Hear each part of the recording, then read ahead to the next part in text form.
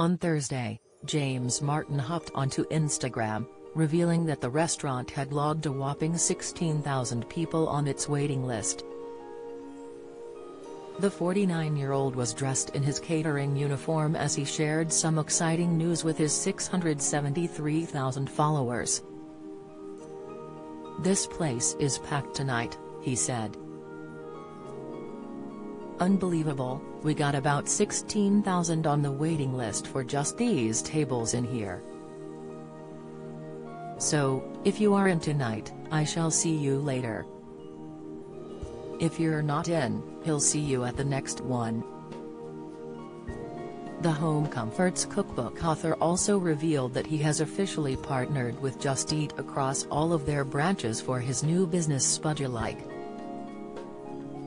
He continued, "Just to let you know, Spudulike, that's the business I got involved in just before Christmas, we've relaunched all the sites. Good news is, you can get Spudulike on Just Eat." He concluded, "So, if you can't get to us on the site, log on, and you can get it delivered to your house." It's been a busy few months for James, who has not only juggled his time between his restaurants and regular TV appearances on ITV, but also released his cookbook Butter.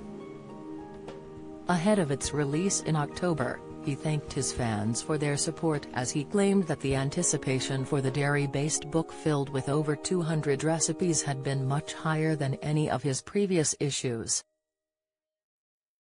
"Just to let you know that we've had a delivery of these," James said in a clip posted to his Instagram. "My brand new book, Butter, the publishers are really excited.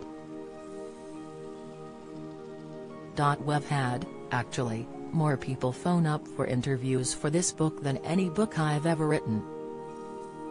Which says a lot, doesn't it really? In a world where people apparently don't eat butter."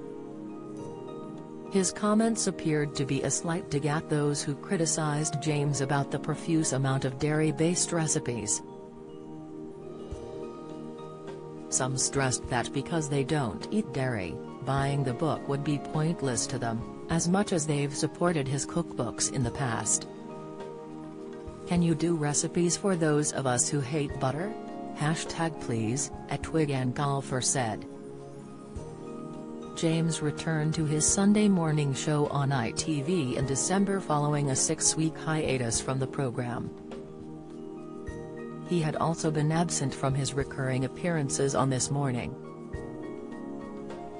Though James never spoke on his abrupt absence from the broadcaster, fans assumed the Yorkshire-born chef was either too occupied with other work or just needed some time to recoup his energy following what appeared to have been a very successful year.